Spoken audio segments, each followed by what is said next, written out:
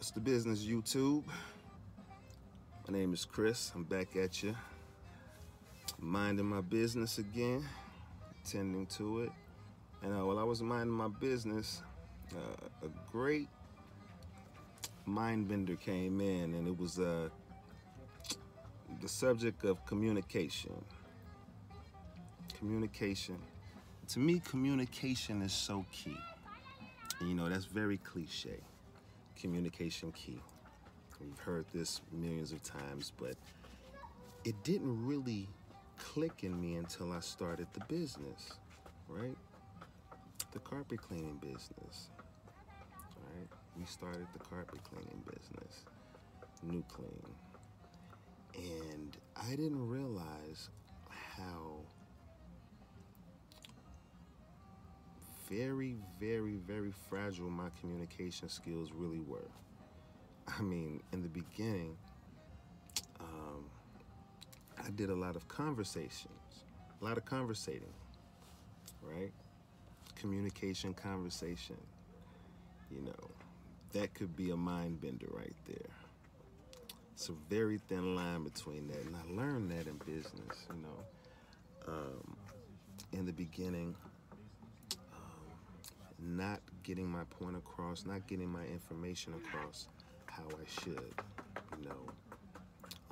Fear, you know, I think my last video I talked about the fear, you know, satisfaction guarantee. Well, fear, like I said, that's the strangle on a business, you know, fear.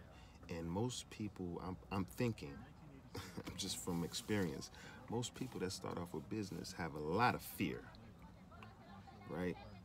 And then that goes into with the communication, because communication has a lot to do with being verbal, talking, right? And conversation has to do with talking, but it's that thin line, right? That's what I'm going into today.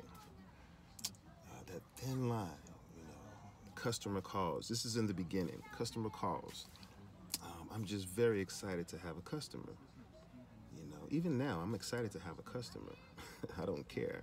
I'm always excited. I'm glad that that drive hasn't really left yet, because I love the customers and I always appreciate you all. But in the beginning, I mean, just starting off, of course, you want those you want your, you know, your first number of customers, right? And then you feel kind of fulfilled that, yeah, you're really involved and you're in business. You know, those baby steps, you know, fragile baby steps, and a lot of fears in that, you know. So you call and, you know, you're skeptical of telling them your price, and you don't know if your price is high or if it's too low, or, you know, you don't know if you're giving accurate prices, prices that they should give. You know, you're definitely in the mix with that, and in that, a lot of times it turns into a conversation instead of communication. You know, it turns into a well, hey, I'm on my way. Just say yes. Well, what's your price? Well, my price is, and even in that delivery of what you want to tell them about your price, that fear in you, it just denounces the whole communication. It just boom, knocks it right out the box. No communication. It's just a conversation. And they can kind of sense that a lot. A lot of times, people in general, not just customers, people can sense the confidence in what you're trying to deliver, which is communication. You know, most of the times when we communicate, there's confidence because you're delivering information. And when it's conversation, and the most times, and this is that thin line, it's mostly just ideas being opinionated, right? Just really, just as a matter of fact type of interaction between two or few more people, right? Nothing really exchanging of substance, or that is going to come to fruition to something that was pre-thought of to be, if that makes sense. You know what I mean? Filibustering, just conversation, small talk. Doesn't really mean anything. Some things in there can be good information or it can be something to think about, but it's not based in that manner. It's only just small talk, just opinionated. And then there's that communication where it's like an arrow, like you aim that arrow at the target, right? And you make sure that arrow hits the target. You make sure it hits the target. Communication, right? Off the subject, let's say, fellas, you know, or anyone, you know, you meet someone of the opposite sex, of the person that you like. Say, fellas, if you like the ladies, you know, if you meet a lady that you like, you know, the thin line right there can be conversation, communication. Thin line, and it will resonate when you approach or when you decide to deliver what you're going to deliver, as far as what you're going to say. What you say can either be communication or conversation. So tricky. It's so tricky. But it's not so tricky if you just put it into this, in this mindset. Communication is going right to the point of what the information needs to be delivered. The whole point of a matter of fact of what I am trying to tell you, and nothing else. Nothing else included. Completely to the point. Yes, these are my prices for this, for that, and for this. In some cases, it may be more than what it is now, of what me telling you, because of this fact right here. And if this fact is a fact, then it will be more money. Or if this fact is a fact, it actually can be less money.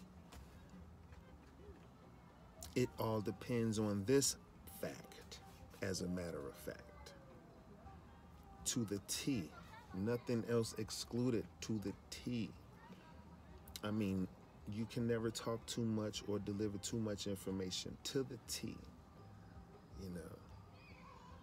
And then that builds confidence because you have given them the information that you want to deliver, as a matter of fact. That is point blank communication. Point blank communication. And then you have to factor in with communication, you have words. Those are tools to communicate. Actions to communicate. Symbols. Symbols is action. Words is verbal. That's communication. The logo that we have on our businesses is communication.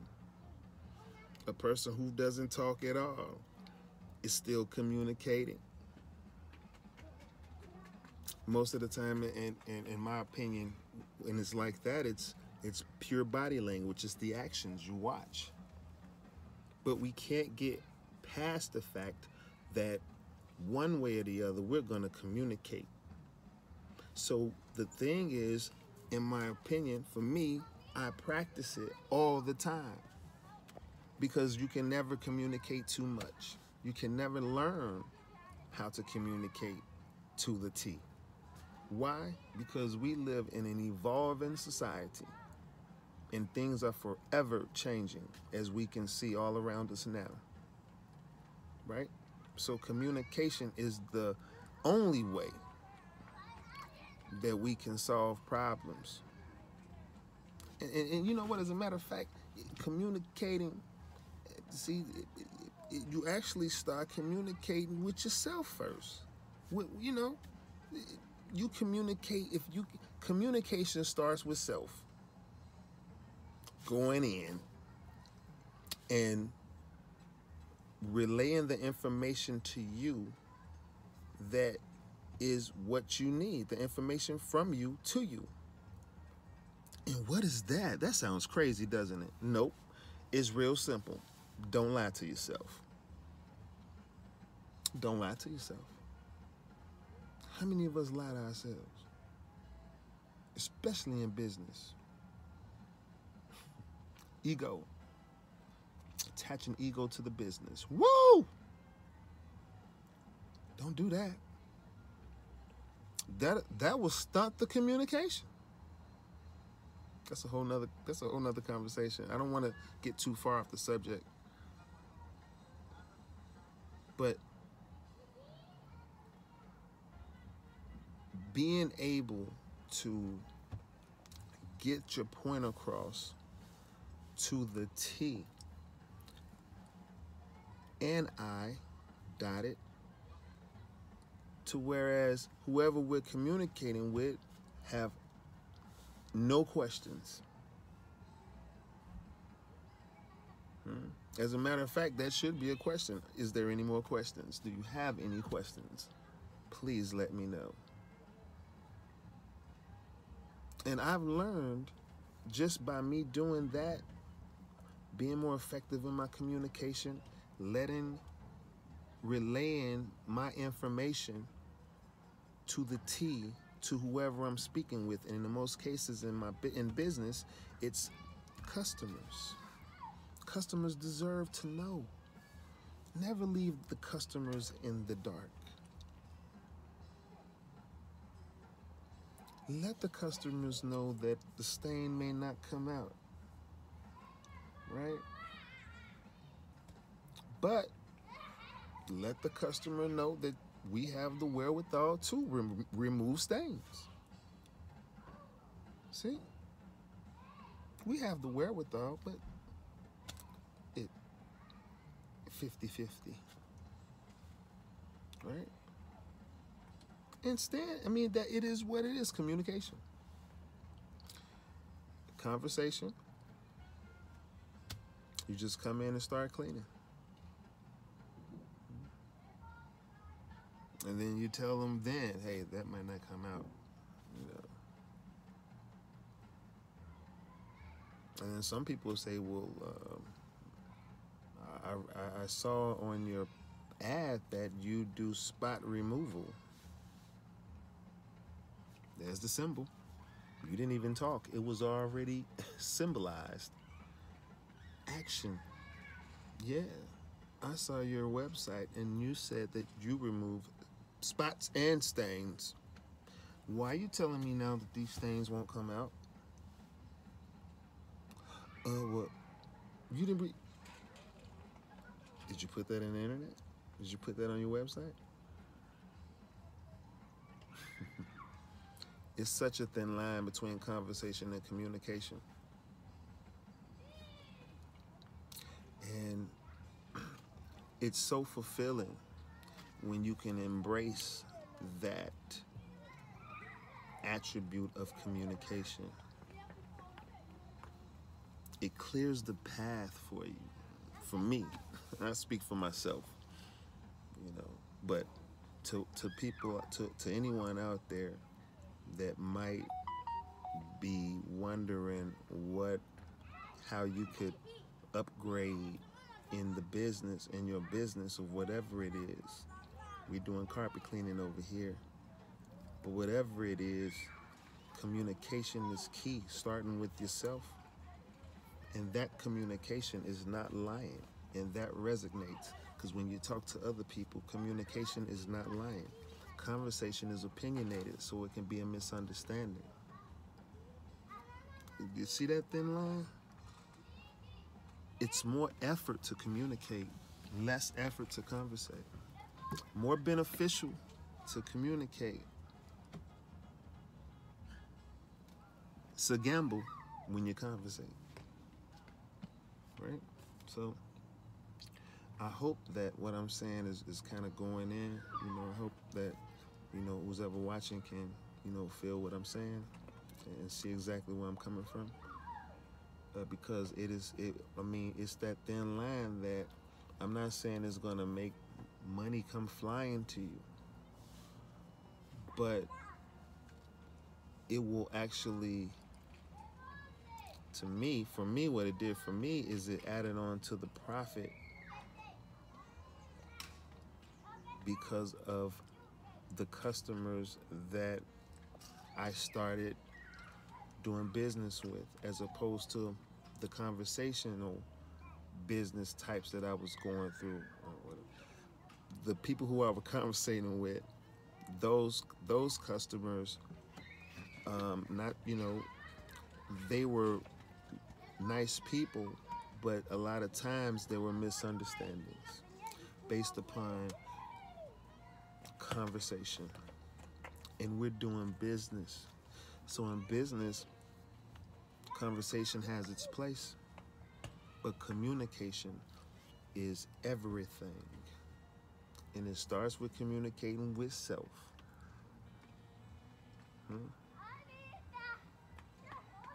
Saying that I need to communicate more. Saying that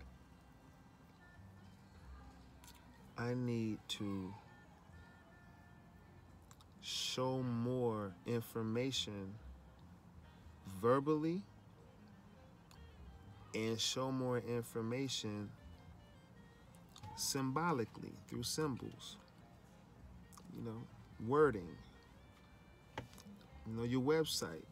Words is everything. I think on the internet they do a lot of what they call SEO, search engine optimization. That has everything to do with words, communication, right? Not conversation. There's a lot of conversations on the internet. I have a little conversation myself. That's why I want to go and critique it to make it more communication. We ain't got time for nothing else but business. And one helping attribute to business is communication. Relaying your information out to the T. That takes effort. You can't be lazy. You know, if you're speaking to a customer, let's say you are going to do an estimate. When you're doing that estimate, you should communicate, relay the information that is within you. When the customer calls us, they're calling us for information. Period. They're calling us for information. And that information will translate into business if the information has clarity. It's either business or no business. And not a if, not a misunderstanding,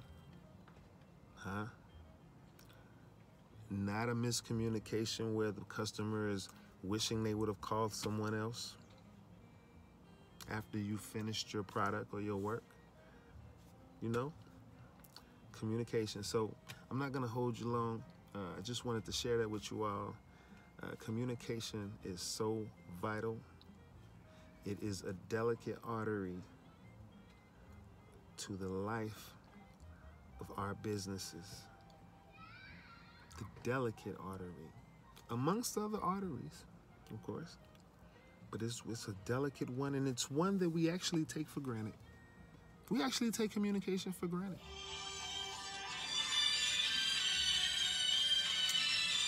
That is a customer.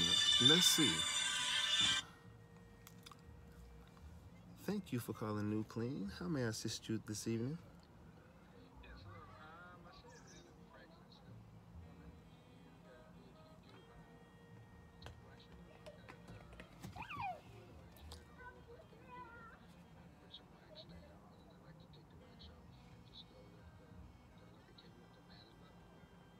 Yes, of course we do all hard floor surfaces. We strip and we do put a recoat on it.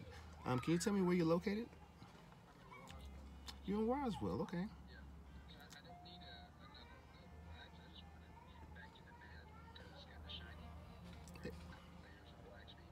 So I'm sorry, I didn't hear that. Could you repeat that for me?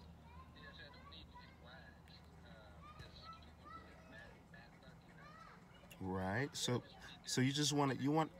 I'm sorry. I'm sorry. So you just want like a natural look, right? The natural buff. Okay. Great, great. We do that also. Let me ask you, do you know the square footage of your hard floor? Yes. Yes. The square footage of all the areas combined that you want cleaned. Ap- approximately. Yes.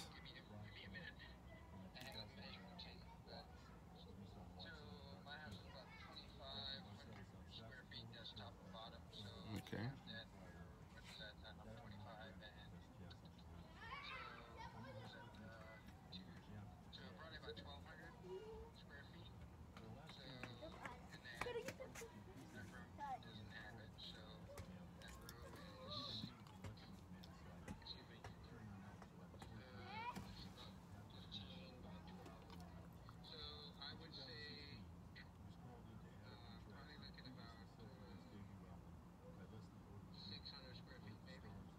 600 square feet. Okay. Well, I would tell you that what we like to do is we like to come out and give an estimate so we can have all accuracy of what we're getting into, and then we can also see the type of fiber of floor that you have, and we can actually test the acrylic that you have built up, the wax that you have built up. We do charge for that. We do have a $50 minimum charge for that estimate. However, if you do decide to choose our services, we will deduct that from the price. Would you be interested in that?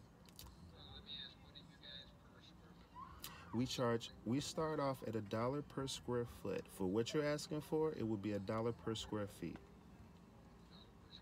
Yes.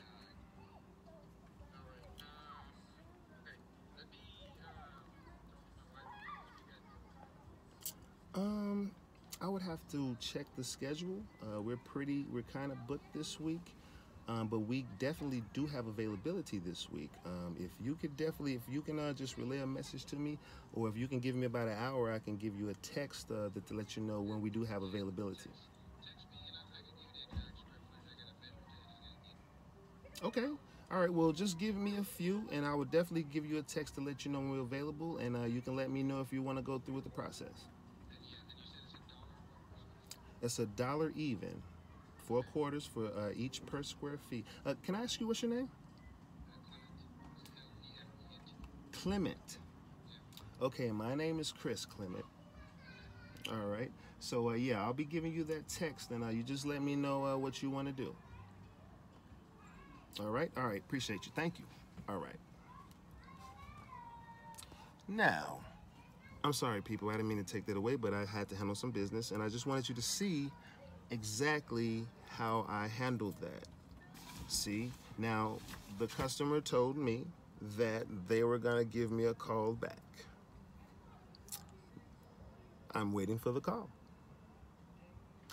You see, I communicated exactly how much. Well, I told them at first. I asked them because I like to let customers, feel free. Do you know the square footage? Because we can cut right to the chase. If you can give me the square footage, I can give you the price. But sometimes we know most people don't really know the accuracy. But it's all in fairness to give them that much so we can go ahead and give somewhat of some communication of the price over the phone, right? I'm fair. But in all fairness, if you want an accurate price, if we want to know what we're getting into, hey, we come out and we give an estimate. See, that's communication. So I'm letting him know, for all accuracy, for us to know what we're getting into, we charge $50 to come out. Just 50, not much, right? And then if you choose our services, we will deduct that from the price. So the estimate is actually free if you choose our services. See? No misunderstanding at all. Everything is laid out. He asked me, hey, how much do you charge for it? I charge we start at $1 per square for what you're asking. And what he wanted was just for us to strip the wax and just to buff it out. No recoating. No problem. We start that off at $1. We start that off at $1. This is a phone estimate. We have to come out. We will test the acrylic. We will test to see how much wax you have on your floor. Because you know some floors have more wax than others. Okay? So I can't charge you $1 per square for this type of wax if you have that much wax on your floor, right? Communication is key, y'all. I'm not going to hold you. Gotta go. I'm going to talk to y'all later. Keep your head up. I hope you all had a great week. If you didn't have a great week, embrace that too, because that's life and that's business. Y'all take care. I'm going to see y'all in the next Mind Your Business, and I'll be minding mine. Peace out.